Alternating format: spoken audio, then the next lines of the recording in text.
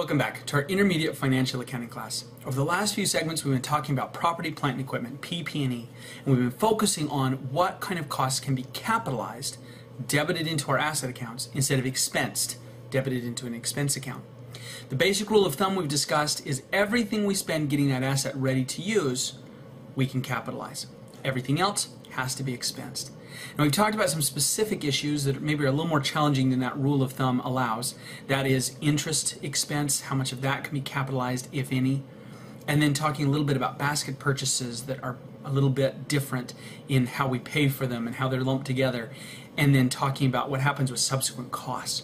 So all of this discussion has been around building up our PP&E accounts and creating this historical cost or original value. Now it's time to talk about the flip side. What do we do when we're ready to dispose of the asset? Basically, the rule here is that when property, plant, and equipment is eliminated or disposed of, we have to get it off of our books and everything related to that asset off of our books, which means there's two pieces to this. There's anything that we've capitalized and all of our depreciation has to come off of our books too. We don't want anything in our accumulated depreciation account that isn't still there. We don't want that reducing the value of our remaining assets by having this big contra asset that relates to nothing. So in our journal entry, to show that we've gotten rid of this asset, we're going to credit away the asset value, we're going to debit away the accumulated depreciation, then the difference between what we're getting rid of and what we might get, whether it's cash or another piece of equipment, if we're doing a swap or an exchange, any difference becomes a gain or a loss on disposal. And that's really it. It's pretty straightforward to record disposals, especially if we're just talking about selling it off or just junking it. Let's take a look at an example of this. This is Harding LLC, and Harding has decided to get rid of one of its machines. Machine cost $1 million when they bought it 6 years ago. At the time, they thought they could use it for 9 years and then sell it for $100,000. But by the end of this year, year 6 from the time we bought the asset, they realize it's better off to just sell this machine for $350,000 than trying to keep it in good form, keep it producing for the next 3 years. So they've decided to sell it. And we want to make the journal entry, yes, a journal entry, to show the sale. So again, our rule here is we have to get rid of the asset and the accumulated depreciation. Now I know the asset value. I paid $1 million for it. What I don't know is my accumulated depreciation. So I have to figure that out before I can do this journal entry. We haven't talked much about depreciation yet. We will. It's actually our next topic coming up once we finish discussing disposals. So for now, we're just going to use basic straight line.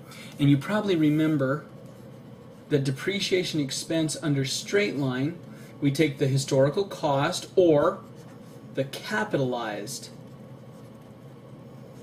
amount minus what we think the salvage value is going to be, and we divide by the estimated life in years.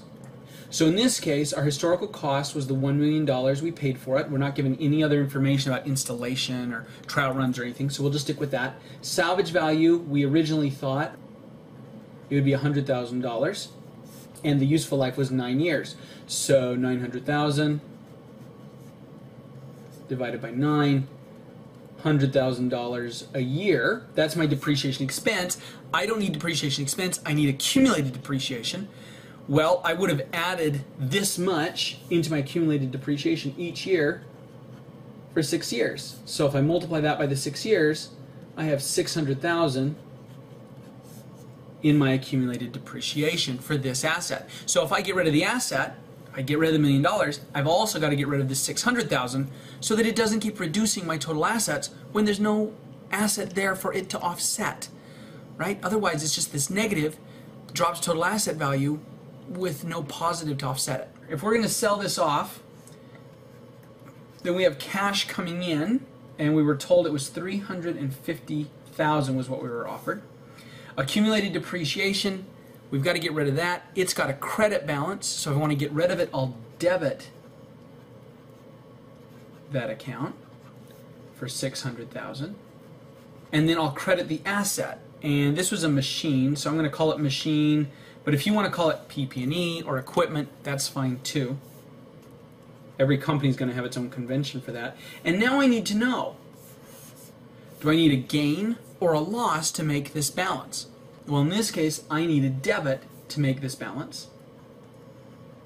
And now the question is it a gain if you have a debit or a loss if you have a debit? Well, let's see. Gain or loss, that affects equity. Equity is a credit account. So if I've got a loss, it's working like an expense. That's a debit. And I've got a debit here. So it must be a loss on sale. And if we'd been able to sell it for $500,000, I'd have a gain because I would have sold it for more than I thought it was worth. So I would have shown a credit. I would have needed a credit to make it balance, and that would have given me a gain. This is the sale of machine.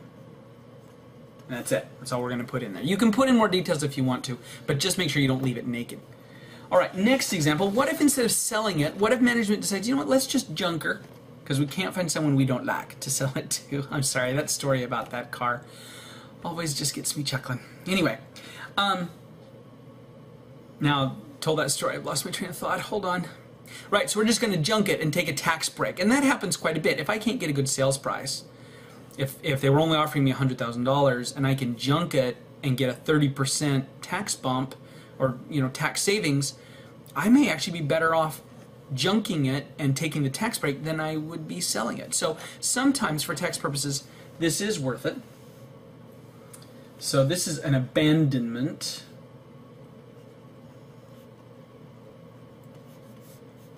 And in this case, I'm getting nothing. So I'm going to get rid of the machine. That's my credit. I'm going to get rid of accumulated depreciation, which we already calculated, so we won't do it again.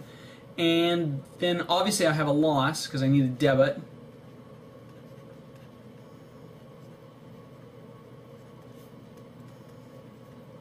To make it balance. Abandoned machine. And took the loss. And that happens. If I can't find a buyer, just need it out of the warehouse, or it's better to sell it for scrap metal or whatever than try to find a real buyer, then I may see these. You'll notice too that with my gains and losses, I'm showing this is a gain or loss on sale, gain or loss on abandonment.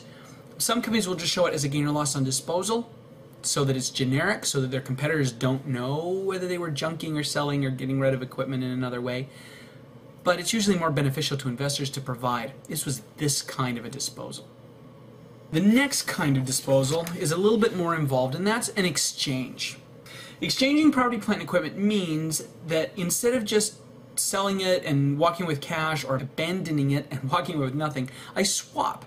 And the most common kind of swap is if I go into a dealership and they say, hey, we'll take that as a trade-in. So that's the example that we're going to use, but this could easily be two companies that say, hey, you've got that machine, I need it, you've got a machine that I need, let's just swap these machines. So the entries are a little bit different for an exchange than they are for a sale or an abandonment.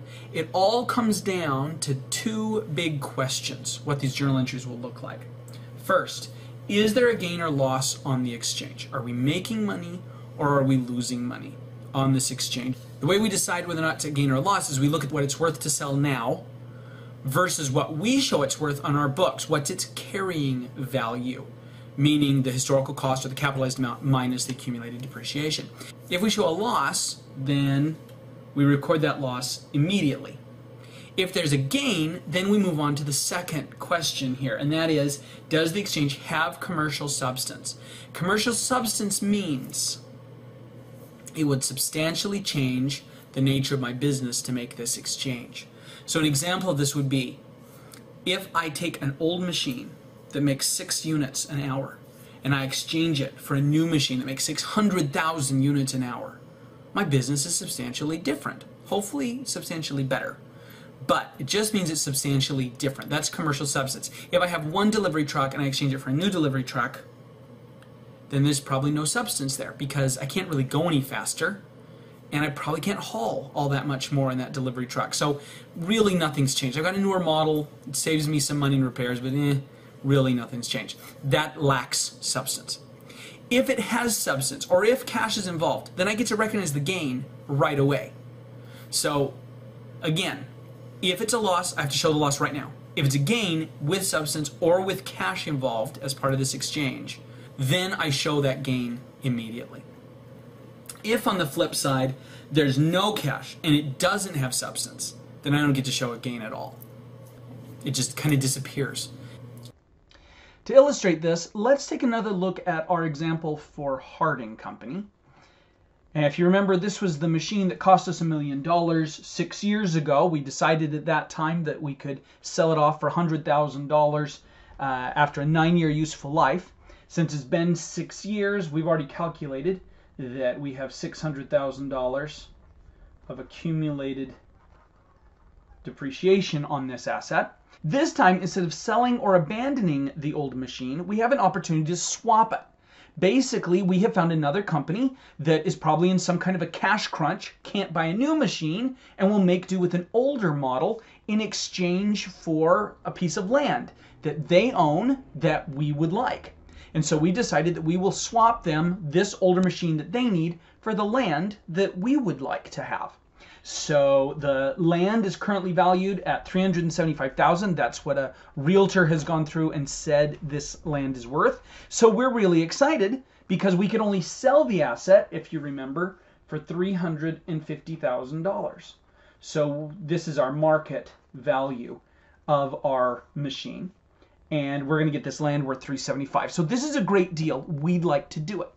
So how do we do that? Well, step number 1 is to decide whether there's a gain or a loss. And the way that we decide on gain versus loss is we look at the fair value of the asset, not the asset we're getting, but the asset we are getting rid of, versus the book value of that asset. Now, we know the fair value of the asset that was given to us. We just talked about it. It's the $350,000 that we can sell it for on the open market. The book value will be historical cost, which was $1 million, minus the accumulated depreciation, which is $600,000 we calculated earlier. So we have a $400,000 book value. So in this case, we think it's worth on our books $400,000. We can only sell it for $350,000. So we take the $350,000 minus the $400,000. That gives us a negative $50,000. So we have a loss. Now we move on to step number 2, and that is to determine the historical cost, or the capitalized amount, of the new asset. In this case, that's that small piece of land that we are going to get. And we don't care what the market value is of the land. Remember, what we capitalize as the value of a new asset on our books is what we pay for the asset. So if there's a loss up here, then we record the historical cost of the new asset, the land, as the fair value of the old asset. In this case, the machine, $350,000. And once I know that, then I can move on to step 3, which is my journal entry. So I'll debit land for this value, $350,000. I've got to get rid of the accumulated depreciation on that old machine that I don't own anymore. And then I'll get the machine off of my books. That was $1 million, was the original amount that we paid for it. And that, of course, doesn't balance. We're $50,000 off. That's because under GAAP, I have to show this loss. So I'm going to debit $50,000 and call it a loss on exchange. To record the exchange of a machine for land at a loss. And again, I don't care if there's commercial substance if there's a loss. With a loss, commercial substance is irrelevant. Commercial substance only matters if there's a gain. We talked about a lot of stuff with disposal. Remember, the key concept here is that I've got to get rid of everything associated with that asset when I get rid of it. So the historical cost has got to go and the accumulated depreciation has got to go. The rest depends on what assets I'm getting in. And so far we've looked at a sale, we've looked at abandonment, where I get no assets, and we've looked at an exchange with a loss. We still need to take a look at what happens when I have a gain when I do an exchange. And we'll talk about that next time. I'll see you then.